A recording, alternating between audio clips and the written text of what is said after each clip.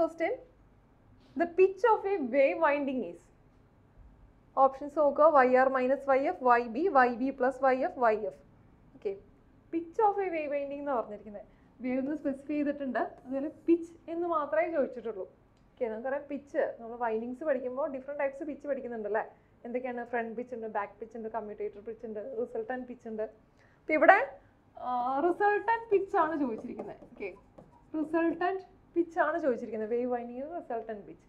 ഇനി എന്താ ഈ പിച്ച് എന്ന് വെച്ച് കഴിഞ്ഞാൽ നമുക്കറിയാം കോയിൽസ് ആയിട്ടാണല്ലേ നമ്മുടെ വൈൻഡിങ്സ് പ്ലേസ് ചെയ്തിട്ടുണ്ടാവുക. ഓക്കെ, ഒരു കോയിൽ എന്ന് പറഞ്ഞാൽ അതിനകത്ത് രണ്ട് കണ്ടക്ടേഴ്സ് ഉണ്ടാവും. ഓക്കെ, ഫസ്റ്റ് കണ്ടക്ടർ ഇത്, സെക്കൻഡ് കണ്ടക്ടർ ഇത്, ഫസ്റ്റ് കണ്ടക്ടർ സെക്കൻഡ് കണ്ടക്ടർ ഇത്, ഇത് രണ്ടും ജോയിൻ ചെയ്യുന്ന ഒരു ലിങ്കാണ് ഇത്.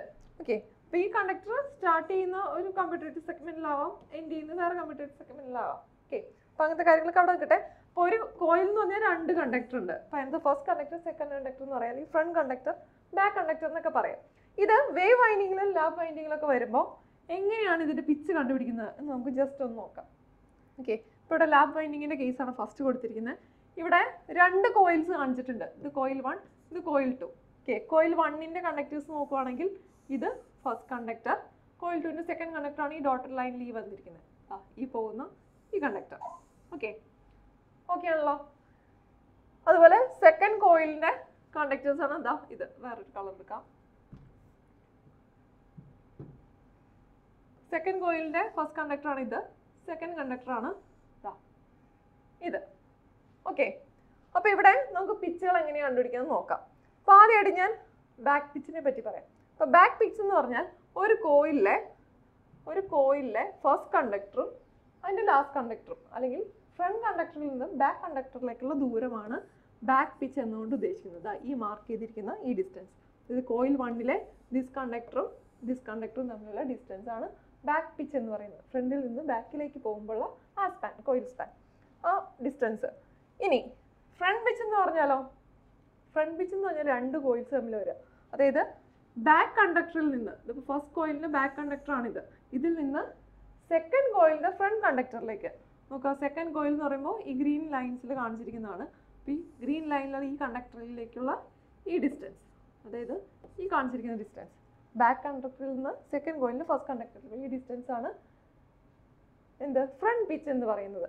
ഈ റിസൾട്ടൻറ്റ് പിച്ച് ആണെങ്കിലോ ഇതിൻ്റെ രണ്ടിൻ്റെയും കൂടി ഡിഫറൻസ് ആയിട്ട് വരും. ഓക്കെ, അതായത് രണ്ട് കോയിൽസിൻ്റെ ഫ്രണ്ട് കണ്ടക്ടേഴ്സ് തമ്മിലുള്ള ഡിസ്റ്റൻസ് അല്ലെങ്കിൽ രണ്ട് കോയിൽസിൻ്റെ ബാക്ക് കണ്ടക്ടേഴ്സ് തമ്മിലുള്ള ഡിസ്റ്റൻസ്, അതാണ് റിസൾട്ടൻറ്റ് പിച്ച്. ഇപ്പോൾ ലാബ് വൈൻഡിങ്ങിൻ്റെ കേസിൽ റിസൾട്ടൻറ്റ് പിച്ച് എന്ന് പറയുന്നത് എന്തെന്ന് വരും, YB മൈനസ് YF വരും. ഓക്കെ ആണല്ലോ.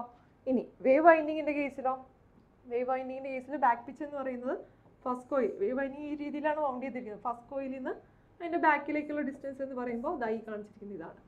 ഓക്കെ, ഇനി ഫ്രണ്ട് പിച്ച് എന്ന് പറയുമ്പോൾ ഫസ്റ്റ് കോയിലിൻ്റെ സെക്കൻഡ് കണ്ടക്ടറിൽ നിന്ന് സെക്കൻഡ് കോയിലിൻ്റെ ഫസ്റ്റ് കണ്ടക്ടറിലേക്കുള്ള ഡിസ്റ്റൻസ്, അതായത് ഇതാണ്. ഇവിടെ റിസൾട്ടൻറ്റ് പിച്ച് വരുമ്പോൾ എന്തെന്ന് വരും, രണ്ട് കോയിലിൻ്റെയും ഫസ്റ്റ് കണ്ടക്ടേഴ്സ് തമ്മിലുള്ള ഡിസ്റ്റൻസ്, ഇതാ ഈ ഡിസ്റ്റൻസിൽ നിന്ന് ഈ ഡിസ്റ്റൻസ് വരെ, അല്ലെങ്കിൽ ഈ കണ്ടക്ടറിൽ നിന്ന് ഈ കണ്ടക്ടർ വരെ. അപ്പോൾ എന്തെന്ന് വരും ഇവിടെ resultant pitch YB plus YF വരും ടോട്ടലായിട്ട് നോക്കുമ്പോൾ. ഓക്കെ, അപ്പോൾ നമ്മുടെ ക്വസ്റ്റ്യൻ ഇതായിരുന്നു, വേവ് വൈൻഡിങ്ങിൻ്റെ റിസൾട്ടൻറ്റ് പിച്ച് എന്താണ്? അപ്പോൾ YB plus YF ആണ്. ഇതുപോലെ കമ്മ്യൂട്ടേറ്റർ പിച്ചും കൂടി ഉണ്ട്. എന്താണ്, ഒരു കോയിലിൻ്റെ ഫസ്റ്റ് കണ്ടക്ടറും സെക്കൻഡ് കണ്ടക്ടറും എൻഡ് ചെയ്യുന്ന കമ്മ്യൂട്ടേറ്റർ സെഗ്മെൻറ്റ്സ് തമ്മിലുള്ള ഡിസ്റ്റൻസ്. ഈ കേസിൽ ഇവിടെ സ്റ്റാർട്ട് ചെയ്തു, ഇവിടെ എൻഡ് ചെയ്തു. അപ്പോൾ ഇതാണ് കമ്മ്യൂട്ടേറ്റർ പിച്ച് എന്ന് പറയുന്നത്. ഇവിടെയാണെങ്കിലോ ഇവിടെ ഈ കോയിൽ ഇവിടെ നിന്ന് സ്റ്റാർട്ട് ചെയ്തു, എൻഡ് ചെയ്യുന്നത് ഇവിടെ. അപ്പോൾ ഇതാണ് കമ്മ്യൂട്ടേറ്റർ പിച്ച് എന്ന് പറയുന്നത്. Okay, number of commutator സെഗ്മെൻറ്റ്സിൻ്റെ ടേംസിലാണ് commutator pitch പറയുക. ഓക്കെ, അപ്പോൾ അങ്ങനെയാണെങ്കിൽ ഈ ക്വസ്റ്റിൻ്റെ ആൻസർ എന്തെന്ന് വരും, പിച്ച് ഓഫ് വേവ് വൈൻഡിങ് എന്ന് പറയുന്നത് YB plus YF ആണ് അല്ലേ. YB plus YF ആണ് ഇവിടെ നമ്മൾ കണ്ടു. Okay, then next question, generator efficiency is maximum when? Okay, എല്ലാ ഇലക്ട്രിക്കൽ മെഷീൻസിനും നമ്മൾ പഠിക്കുന്ന ഒരു കാര്യമാണ് maximum efficiency condition. ജനറേറ്ററിൻ്റെ maximum efficiency condition എന്താ? Option B, constant loss is equal to variable loss എന്നുള്ളതാണ് ജനറേറ്ററിൻ്റെ മാക്സിമം എഫിഷ്യൻസി കണ്ടീഷൻ. അതുപോലെ ട്രാൻസ്ഫോമറിൻ്റെ ഒക്കെ പഠിക്കുന്നുണ്ടല്ലോ, നമ്മൾ ഡിറൈവ് ചെയ്ത് തന്നെ പഠിച്ചാണ്. അപ്പോൾ അത് ഓർത്തിരിക്കുക. The next question, form factor എന്ന് പറയുന്നത് എന്താണ്? ഫോം ഫാക്ടർ, എന്താ form factor? Form factor is equal to RMS value divided by average value അല്ലേ. RMS value divide by average value ആണ് ഫോം ഫാക്ടർ. ഓപ്ഷൻ നോക്കുക, ഓപ്ഷൻ ബി അല്ലേ, option B RMS value divide by average value ആണ് form factor. ഇനി കുറേ factors കൂടി നമ്മൾ പഠിക്കുന്നുണ്ടല്ലോ. എന്താ പീക്ക് ഫാക്ടർ പഠിക്കുന്നുണ്ട്. പീക്ക് ഫാക്ടർ അല്ലെങ്കിൽ ക്രോസ് ഫാക്ടർ എന്നൊക്കെ പറയും. എന്താ പീക്ക് ഫാക്ടർ? പീക്ക് ഫാക്ടർ എന്ന് പറഞ്ഞാൽ maximum value divided by RMS value അല്ലേ, RMS വാല്യൂ.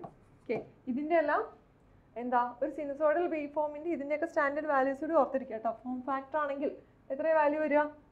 നമുക്ക് RMS വാല്യൂ അറിയാം, എത്രയാ? 0.707 VM ആണ്.